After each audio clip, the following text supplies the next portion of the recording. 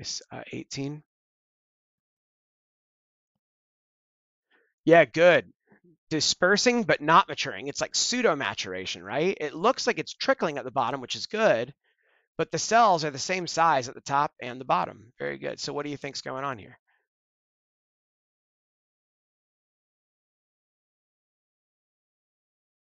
Very good. Metastatic melanoma. And you're right, in some areas, if you don't see pigment, I mean, breast cancer could look like this, for example, right? Like lobular breast carcinoma. But once we start getting nice nests and melanin pigment, we could feel, pretty confident these are melanocytes. But if there's any doubt, I, do a stain because you're about to give someone a stage 3 or stage 4 melanoma, depending on the clinical context, right? Sometimes, so this is when you get a nodule of melanoma in the dermis, and they often push up towards the epidermis like this, and sometimes can even get like a collarette almost, which you're kind of starting to see here. That's good for a metastasis of melanoma. It could be a metastasis from a distant site, or this could represent a satellite lesion or an in-transit metastasis somewhere between the primary melanoma and the lymph node. You have to know, based on this, I have to know when and where did they have the melanoma to know, is this a distant met or a satellite or an in transit? And that will, depending on the answer to that, it will affect the staging. So you have to have some clinical info to tell those apart. I think the one other thing you could consider here would be a nevoid melanoma, because it kind of has pseudo maturation. Usually a nevoid melanoma will have melanoma in situ component with it though.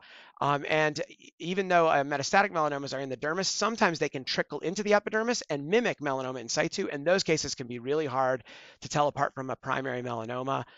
It can be tricky, but I do think that they often still retain this kind of nodular, kind of ball-like shape. And then also clinical history can be helpful. Luckily here, when we go to high power, I feel it's the true of metastatic melanoma, but also nevoid melanomas, that at high power, even though the cells might look a little nevoid from low power, these are very atypical up close. Huge nucleoli, pleomorphism, mitosis.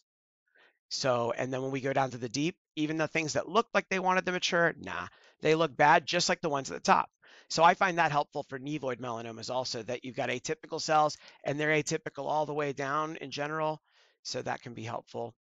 And the clinical history, of course, being very important. So this metastatic melanoma, and then also look, another clue, lymphovascular invasion here with a little additional little tiny focus of metastasis in the dermis, and one probably inside a lymphatic, or this could be right next to a lymphatic actually, because it could be an endothelial cell there. I'm not sure, but it actually could be outside the lymphatic, but metastatic melanoma.